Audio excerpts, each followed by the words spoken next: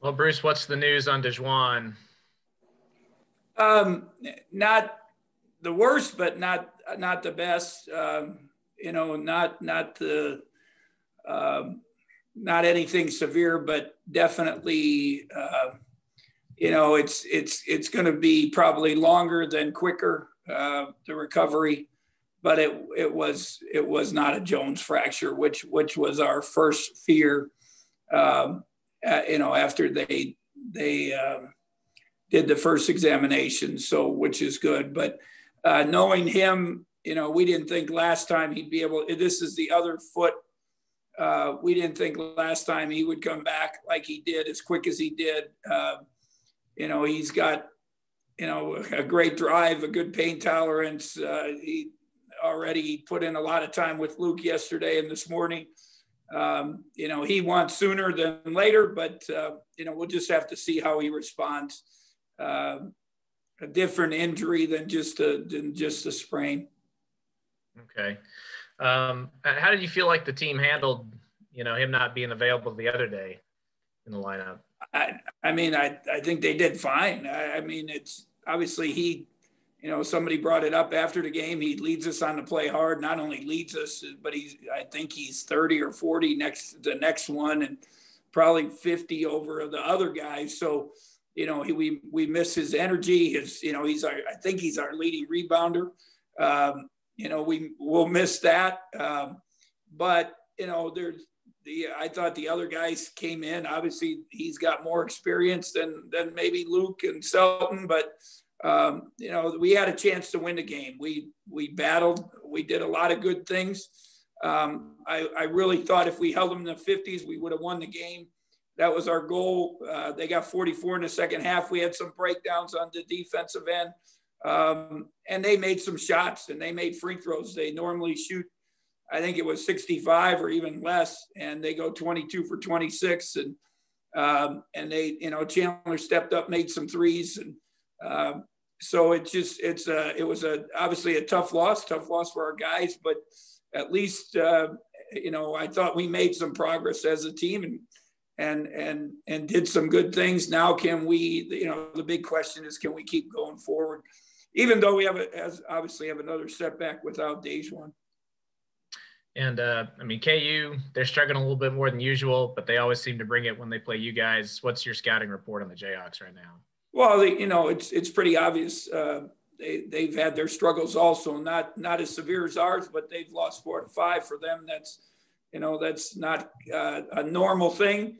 They've had some shooting woes, and that's what worries me the most is, I think if they don't shoot it well, obviously that's to our benefit.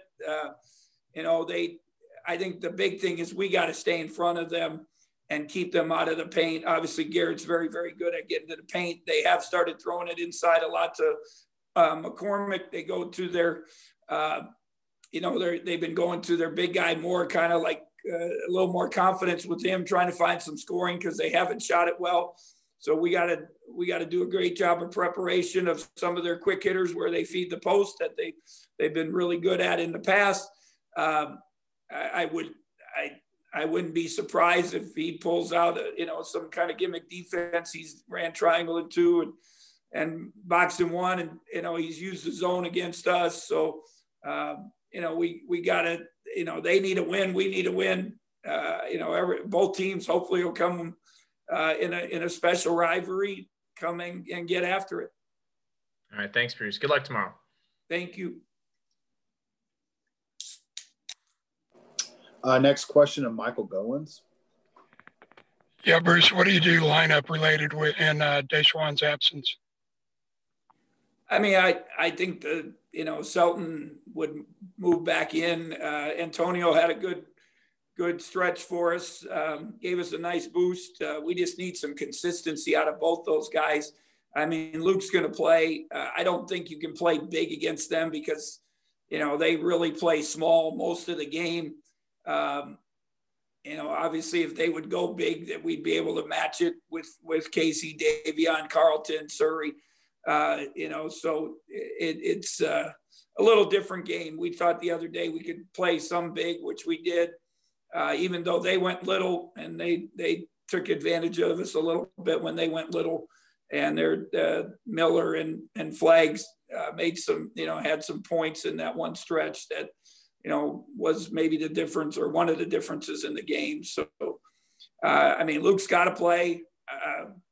Luke played the other night, I think 15, 16 minutes. He very, very solid, did a nice job on defense.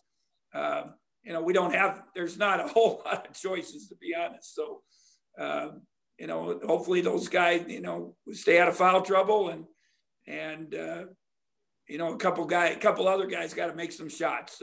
That when you study the stats, it's pretty obvious that, one, we got to be a little more patient, get to the free throw line, get the ball inside, get in the paint. And then two, if we're going to shoot threes, we got to step up and make them. And Nigel the other day mentioned some shooting refinements. Have those come since he was on campus, and what have those consist of? We've worked with them, obviously. We put a lot of time into shooting. I don't obviously, or it hasn't shown that, and I think we're better shooters than we have shown. I think some of it's confidence. I know with Rudy, with Luke, just some of it experience and getting out there. Selton was, I mentioned after the game the other day, he was in the 40s in high school. And we need some of those guys to make some of those open shots, which will hopefully spread the defense and then allow us to get in the paint. Antonio would be nice too. But, Nigel, when we were talking about one of his workouts in return to play, and he hit 80 out of 100 threes. When we did it, we tracked the threes, or we tracked the shots in his return to play, how many shots he's allowed each day, kind of pushing himself. And one of them, he, like I say, made 80 out of 100. So, we've talked a lot with him about footwork. We've talked a lot about getting his legs and that follow through at the end. And obviously he had a special night the other night. It would have been nice to have a win with it. Has he worked on a quicker release, or do you know exactly what he's worked on? No, I think just being ready, legs, feet, footwork. That's what shooting is. And that's what we've really tried to emphasize. And I think he had to go through it. He said it. I think I've said, what he's told me before on the media, that, hey, it's an adjustment. You don't realize how quick and physical and athletic the college game is. I kind of laughed. Carlton was on a radio show the other day, and he said he watched the games last year and thought, man, I think I can be all right in this, playing against these guys. And then you get here and you find out, hey, this is a whole nother level. And, you got to adjust and learn and grow. And that's what those guys are going through. Thanks, Bruce.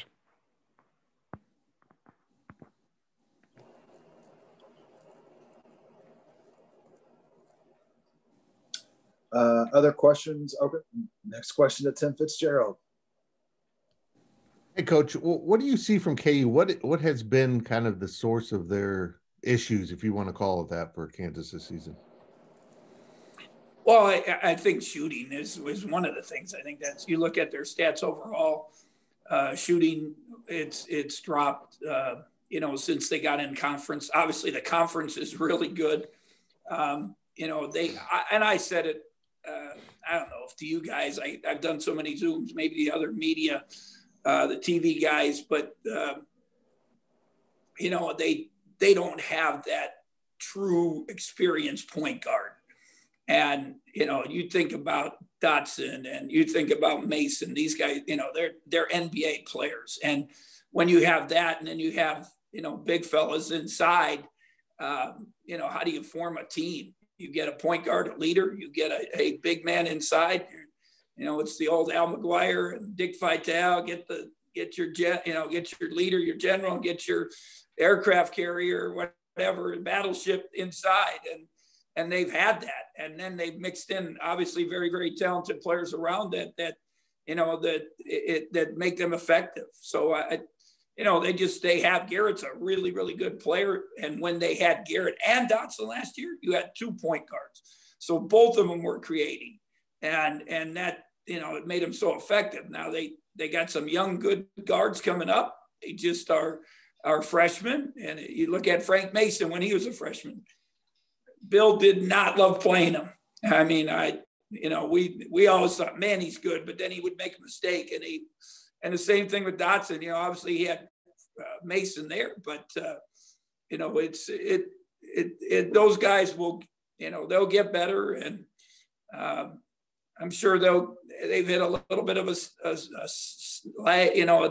a dip here, but I'm sure they'll have a good finish to the season.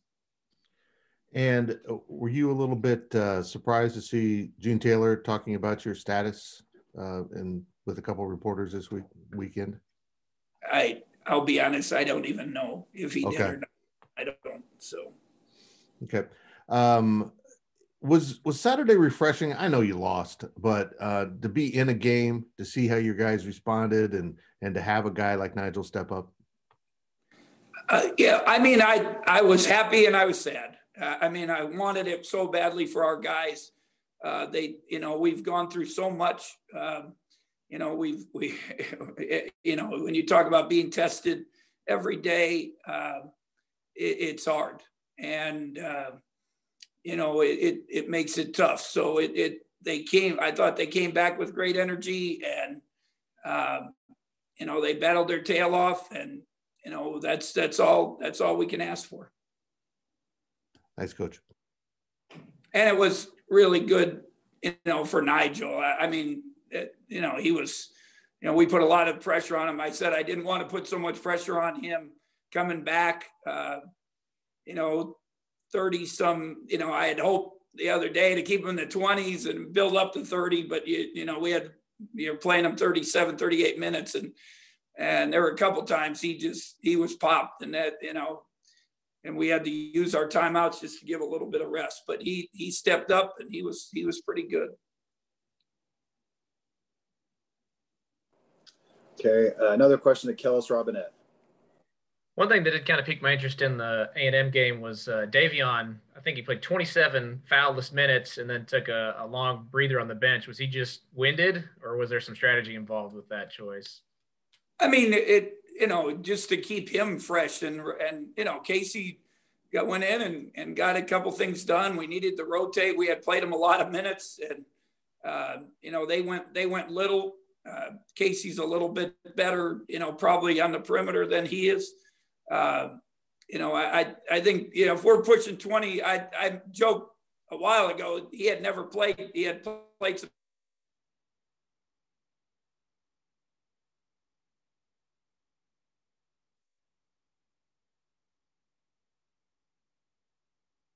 Careful not to overdo it. Okay. And I know, just given some of the history you guys have had with KU in recent years, do you still talk to the guys for this game, telling them no matter what, just keep cool heads? Yeah, I definitely.